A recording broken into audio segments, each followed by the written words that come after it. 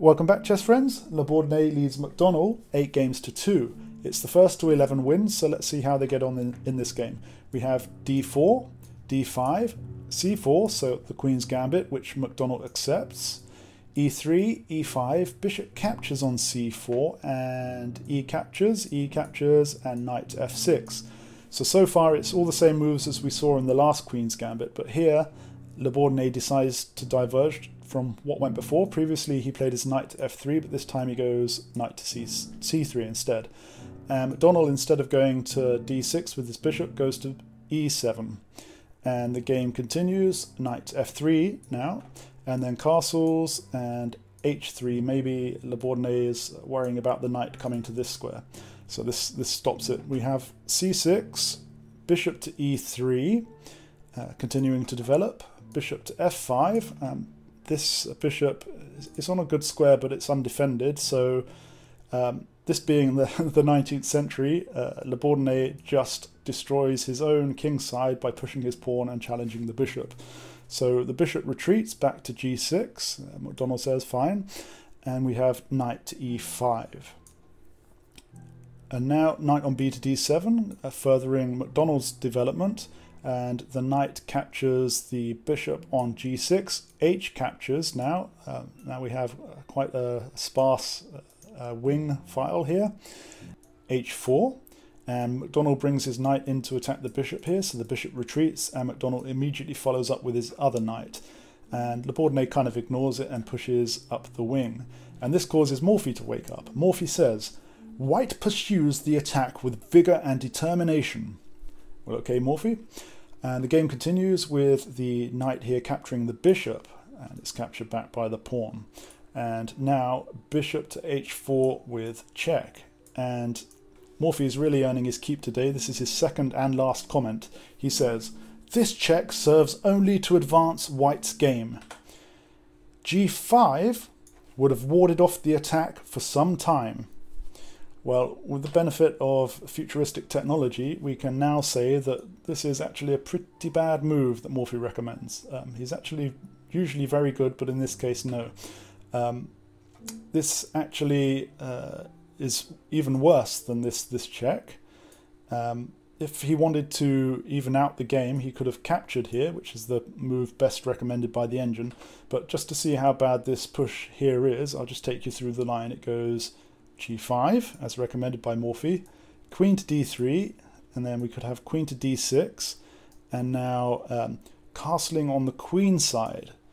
And we might continue with c5, and now pushing h6.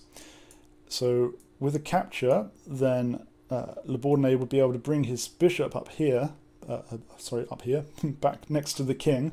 And of course, this is doubling up along this very dangerous diagonal.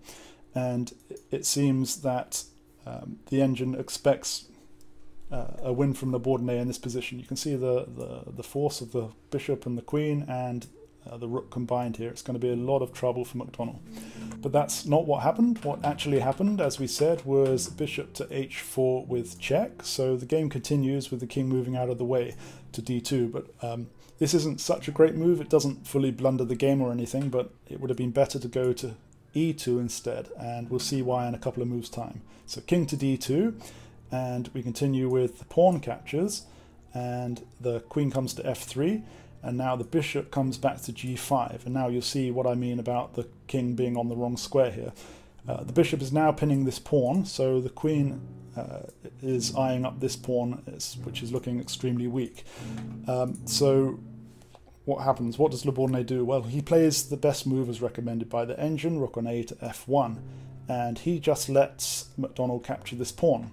And now the king moves out of the way. We have queen back to f6, and the rook captures on f5.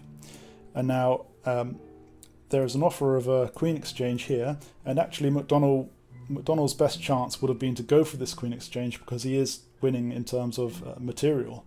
But he doesn't. He goes for the check on g6. And now we have e4 blocking, knight to d5, because now this pawn is pinned. The knight's free to come here. The rooks double up along the wing file here, actually threatening checkmate on the back rank, but McDonnell of course spots it and blocks with his bishop, saying, what are you going to do now? And labourdonnais just pushes the pawn here. And now McDonnell can't capture it back because it'll just hang the checkmate. He can't capture with the queen because he'll just lose the queen. So what does he do? Well, he decides to try to make something with the f-pawn, but labourdonnais just captures the knight, pawn captures back, and the bishop captures, leaving the black king in check. So it's looking quite grim for the black king now. He moves aside to h7, and now what does labourdonnais do? He's got a choice of capturing the bishop with the pawn or the rook. The result is pretty much the same either way, but labourdonnais actually goes with the rook here.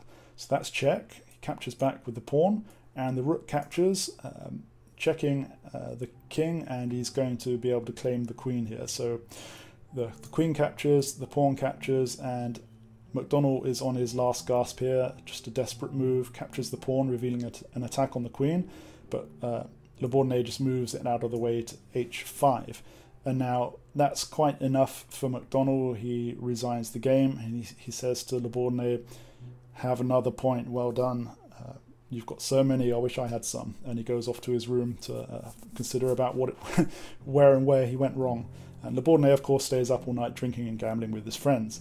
So thank you very much for joining me for Game 15, and I'll see you again next time.